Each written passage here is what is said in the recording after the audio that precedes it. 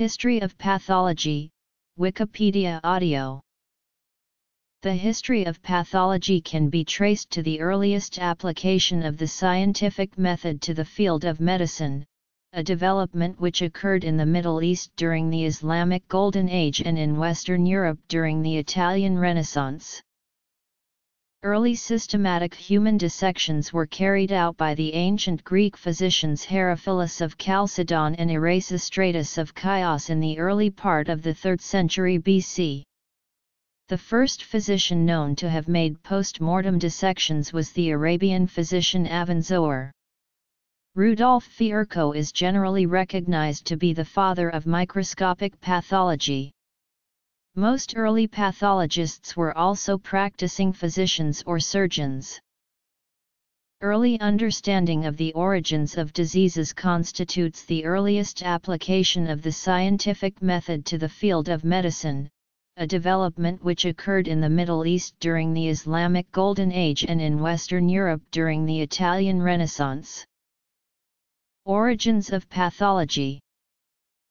The Greek physician Hippocrates, the founder of scientific medicine, was the first to deal with the anatomy and the pathology of human spine.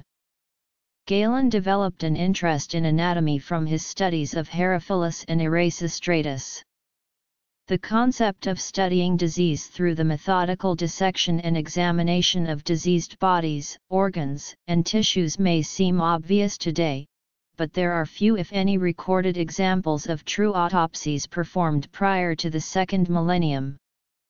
Though the pathology of contagion was understood by Muslim physicians since the time of Avicenna, who described it in the Canon of Medicine, the first physician known to have made post-mortem dissections was the Arabian physician Avenzoar, who proved that the skin disease scabies was caused by a parasite, followed by Ibn al-Nafi, who used dissection to discover pulmonary circulation in 1242.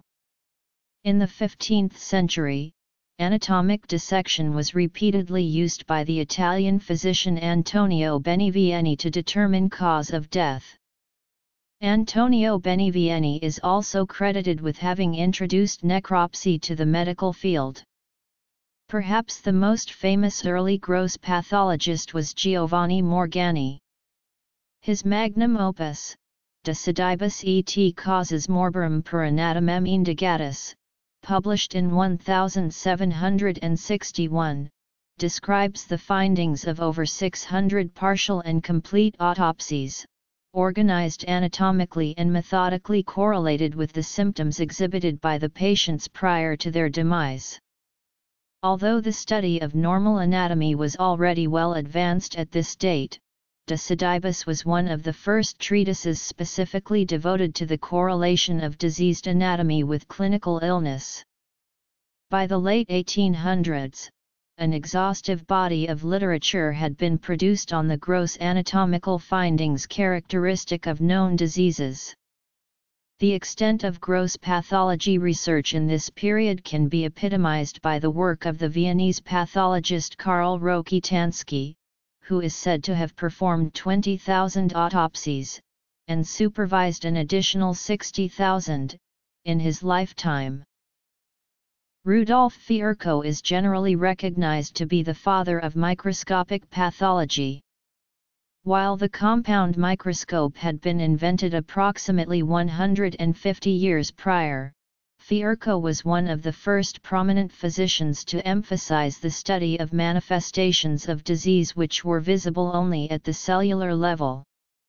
A student of Virchow's, Julius Cohnheim combined histology techniques with experimental manipulations to study inflammation, making him one of the earliest experimental pathologists. Cohnheim also pioneered the use of the frozen section procedure. A version of this technique is widely employed by modern pathologists to render diagnoses and provide other clinical information intraoperatively. As new research techniques, such as electron microscopy, immunohistochemistry, and molecular biology have expanded the means by which biomedical scientists can study disease, the definition and boundaries of investigative pathology have become less distinct. In the broadest sense, nearly all research which links manifestations of disease to identifiable processes in cells, tissues, or organs can be considered experimental pathology. Origins of microscopic pathology. Modern experimental pathology. Other pertinent topics.